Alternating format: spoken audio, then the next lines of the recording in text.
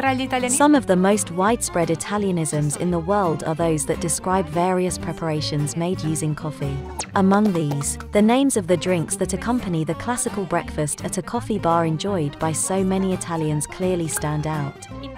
First and foremost, the word coffee, of Turkish origin, came from Arabic and has been used in Italian since the 17th century. The first people to prepare a drink with coffee beans were the Arabs.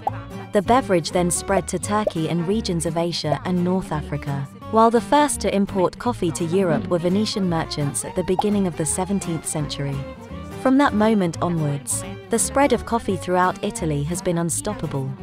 As Pellegrino Artusi wrote in his book, Science in the Kitchen and the Art of Eating Well, this precious beverage that spreads a joyful excitement throughout the entire body was called the beverage of intellectuals, the friend of literati, scientists and poets because, as it strikes the nerves, it helps clarify ideas, renders the imagination more active and accelerates thinking processes. Il caffè è il punto centrale. Coffee is the central point of a constellation of voices throughout the world, such as caffè espresso used to describe coffee prepared on the spot with a special pressure electric machine, caffè latte which comes from the union of coffee with milk, and cappuccino. Il cappuccino è A cappuccino is a hot drink of Italian origin made with coffee that is mixed with milk foamed using the steam produced by an espresso machine. Its name comes from its color, which recalls that of the habits of Capuchin monks. This word was first documented at the beginning of the 20th century, with the meaning of black coffee laced with milk and began to spread internationally after World War II. One of the most ubiquitous Italian words today, cappuccino is used in 40 languages and has even led to the formation of pseudo-Italianisms in some. These words do not exist in Italian but are created abroad to associate the prestige of Italianness to a given product.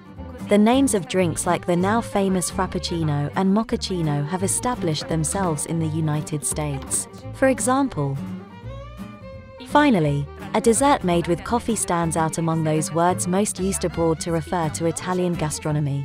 It is, of course, tiramisu, considered to be one of the 10 desserts which best represent Italian gastronomic tradition according to a survey entitled La Ricetta d'Italia carried out by the Accademia Barilla and La Cucina Italiana on occasion of the celebrations for the 150 years of the unification of Italy. la ricetta che The recipe, which like any successful dessert, has given rise to a whole host of variations consists of layers of ladyfinger biscuit soaked in coffee alternating with layers of mascarpone. The dessert is then topped with cocoa powder and served chilled. The name tiramisu comes from tiramisu, literally, cheer me up, and from there the word tiramisu and then tiramisu, to which the accent on the U was later added. Tiramisu is one of the most popular desserts in the world, and certainly considered to be representative of the Italian gastronomic heritage. Furthermore, this term, with the fragrance of coffee, is one of the most widespread Italian words in the world, present in a huge number of languages, including Japanese, Indonesian, Thai and Lao. It is, therefore, without a shadow of a doubt representative of our language and therefore our culture.